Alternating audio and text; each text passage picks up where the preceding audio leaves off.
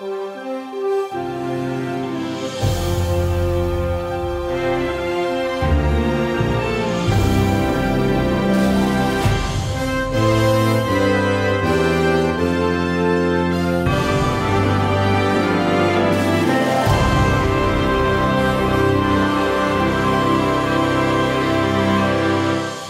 I'm Stormie Omartian, and I'm speaking today from my book, The Power of a Praying Husband.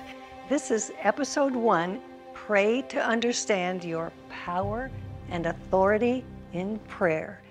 Now, first of all, I want you to know that in my book, The Power of a Praying Husband, it was never my intention to tell you what to do. It was always to share with you your wife's greatest needs and how she wants you to pray for her.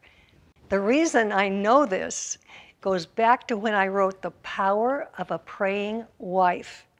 And husbands started asking me if I would write The Power of a Praying Husband. And I said, would you read it if I did? And they said, yes, absolutely. We just don't know where to start. So I decided that since I was speaking often all over the country to praying wives, I would take a survey wherever I went to see how they would like their husbands to pray for them. And the response was so great. The wives were eager to do that. This book is the result of that personal survey.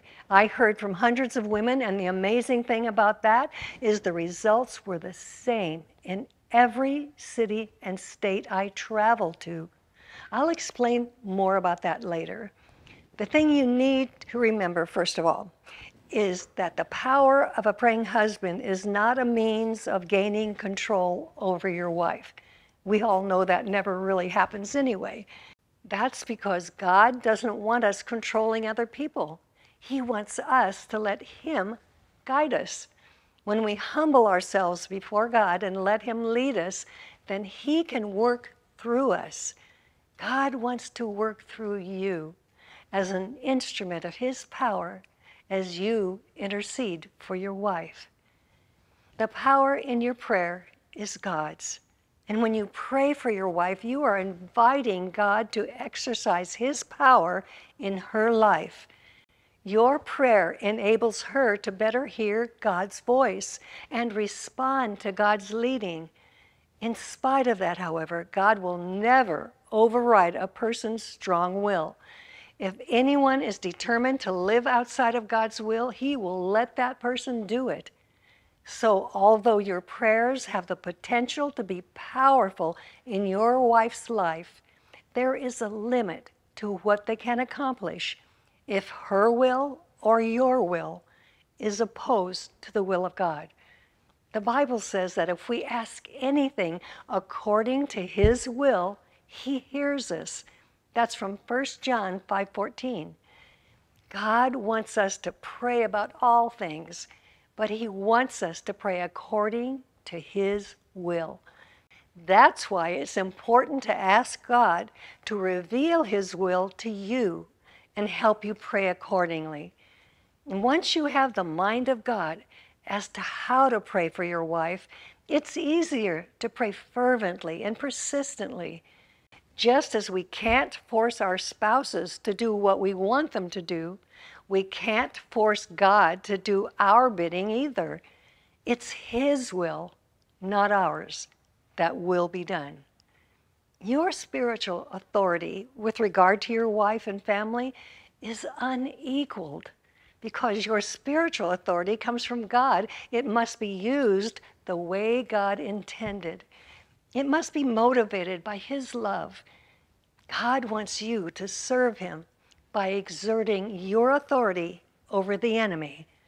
The Bible says that you have been given authority over all the power of the enemy. It says that in Luke 10:19. And you can devastate his plans on your wife's behalf.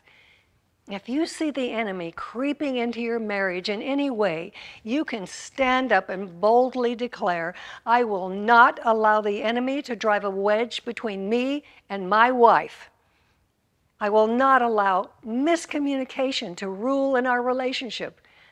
I will not permit the mistakes of our past, even yesterday's, to control our future. And then pray, pray, pray. Because when you pray, no weapon formed against you or her will prosper. It says that in Isaiah 54:17. The Bible says, he who finds a wife finds a good thing and obtains favor from the Lord. That's Proverbs 18:22. There are certain blessings God has for you just because you're married. That's because God has declared the two of you to be one in his sight. That's Matthew 19:4-6. So what happens to one of you will affect the other. If she's happy, you will be happy. If you are blessed, she will be blessed. And of course, the reverse is also true. Her problems are your problems, just as your problems are hers. That's why your prayers for her are so crucial. They will affect you both. Whatever you don't pray about in your life, you leave up to chance. And that's not good enough when it comes to your marriage. The problem with chance in a marriage is, chances are there will be some difficult times. Chances are there will be disagreements. Chances are there will be misunderstandings and hurts. Chances are there will be selfishness and hardness of heart. That's because we are, after all, human. But if we leave the outcome of these things up to chance, we will wind up in trouble down the line. However, all of these things can be turned around through prayer. If busyness, workaholism, unforgiveness, strife, child-rearing, careers, separate interests, boredom, or miscommunication have crept in between you and your wife, God can work through your prayers to bring down the wall that separates you, melt the armor that has been put on for self-protection, and mold you together in unity. He can give you a vision of hope for how God can redeem, restore, and make things right. Praying for your wife will not only soften her heart, but it will also soften yours as well. You don't ever have to slip into marital deadness. Misery or divorce don't ever have to be your only two options.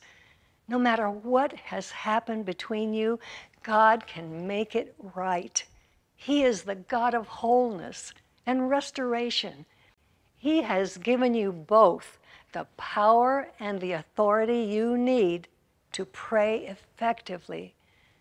I learned from my survey that the number one thing nearly every woman wants to hear, the thing that will make her feel more loved than anything else, is, "I'm praying for you today." Whenever a wife hears that her husband is praying for her, it makes her feel loved and protected. It makes her believe she's important to him. If you want to see God soften your wife's heart, or make things right between you, or enrich your life together, or cause your marriage to run more smoothly, then pray for her. In the book, there are 21 chapters, with each chapter focusing on one area of prayer in a way I hope will be enlightening and encouraging and motivating to you. But don't be overwhelmed by the many ways to pray for your wife. In these 4 videos, I am giving you just a few of the ways to pray, so you can see how doable this is, and the results can be life-changing. The prayers I have suggested are a starting point to which you can add the specific needs you and your wife have. Keep praying and you'll see God answer. And don't worry about how the answers will be manifested. You don't have to make them happen. It's your job to pray. It's God's work to answer. Trust Him to do His work in His way and in His time. The good thing about prayer, or the problem with prayer, depending on your perspective, is that we have to go to God to do it. This means we can't get away with anything. It means that any negative thoughts, bad attitudes, hardness of heart, or selfish motives are going to be revealed by the Lord. Fervent and honest prayer causes the depths of our hearts to be exposed. That can be uncomfortable.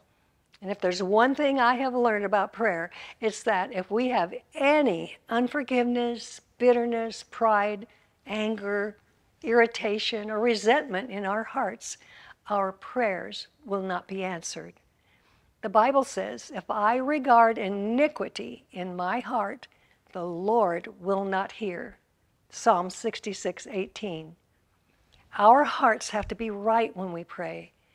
We all, men and women alike, jeopardize our own prayers when we don't pray them from a right heart.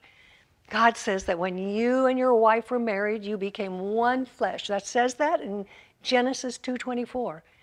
That feels possible when we start out. There's the anticipation of oneness in that first moment when you sense that you were destined to be more than friends. There's the sense of oneness in the courtship, the promise of oneness in the engagement period, the declaration of oneness in the wedding vows, and the thrill of oneness on the honeymoon. The excitement of oneness as a home is established. And then somewhere along the way, the oneness gets eroded by a subtle separateness. How does that happen? The answer is the world creeps in, along with raising children, pursuing careers, and dealing with the busyness of life. We begin to find more fascination or distraction in it than we do in our mates. Our flesh takes over when we decide to be self-centered instead of self-sacrificing. But you, my dear brother, have been given the power and authority to put a stop to this through your prayers. When you pray heartfelt prayers for your wife, it keeps the world at bay. It transforms any selfishness in either of your hearts toward one another. In the Bible, God commands us all to be of one mind, have compassion for one another, to be loving, tender-hearted, and courteous. That's from 1 Peter 3:8. Paying heed to these 5 directives can change your life and your marriage. It's definitely something well worth praying about. First, be of one mind. You know, it's horrible to have strife in a marriage. It makes us miserable. It affects every area of our lives. And it's probably the closest thing to hell we'll ever know on earth. If it goes on long enough, it can destroy everything. Jesus said every kingdom divided against itself is brought to desolation, and every city or house divided against itself will not stand. That's from Matthew 12:25. Those are frightening predictions. But prayer is the key by which unity in the marriage relationship can be maintained. If you can think of anything that has caused division between you and your wife, pray specifically about that. Ask God to change your heart where necessary to bring you into unity with your wife.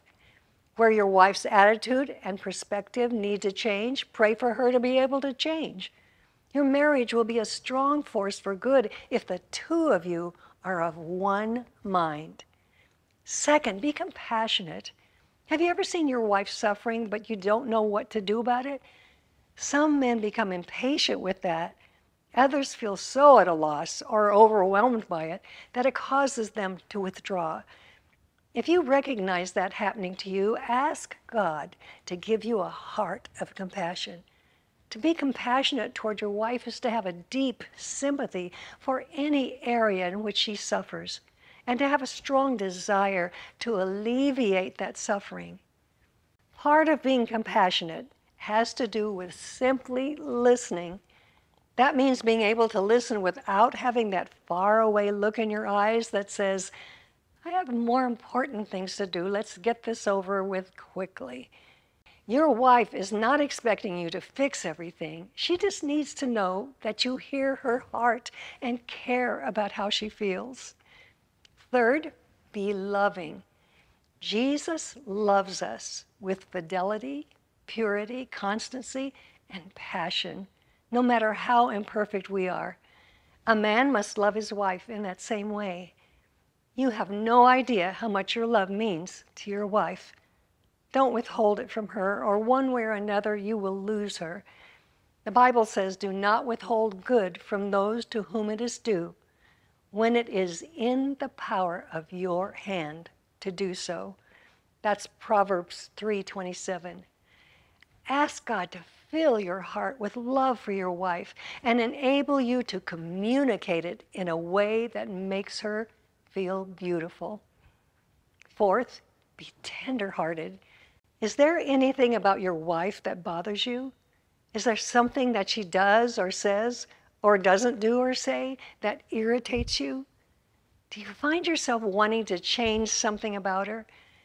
What happens when you try to make those changes occur? How does she respond when you show irritation? Have you ever just given up and said, it's no use, she's never going to be any different? Well, the truth is, we all have a hard time changing. Try as we may, we can't change ourselves in any significant way. Only God can make changes in us that last. His power can transform us. So rather than be impatient with your wife's weaknesses, ask God to give you a tender heart so you can pray for her about them. And fifth, be courteous. Marriage is hard enough without one of the parties being rude, cruel, or inconsiderate. Nothing makes a marriage feel more like hell on earth, and nothing is more upsetting, defeating, tormenting, suffocating, or emotion-provoking.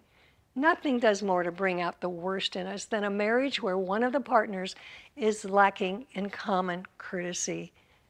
Prayer can change that when you both pray together. Would you consider praying something like this? Lord, create in me a clean heart and renew a right spirit within me. Show me where my attitude and thoughts are not what you would have them to be, especially toward my wife. If there's behavior in me that needs to change, enable me to make changes that last. Show me how to really cover my wife in prayer.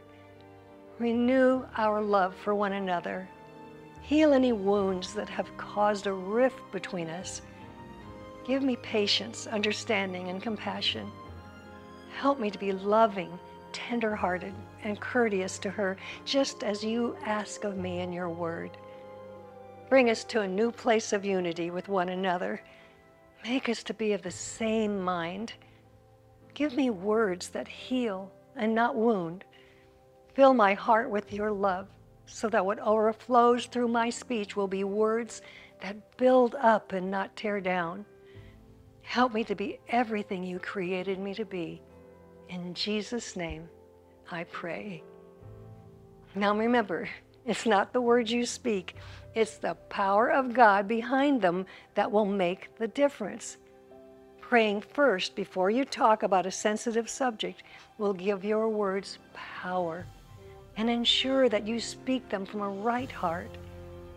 Your wife will be your greatest asset if you value and honor her. Pray for God to help you speak to your wife in a way that is pleasing in His sight.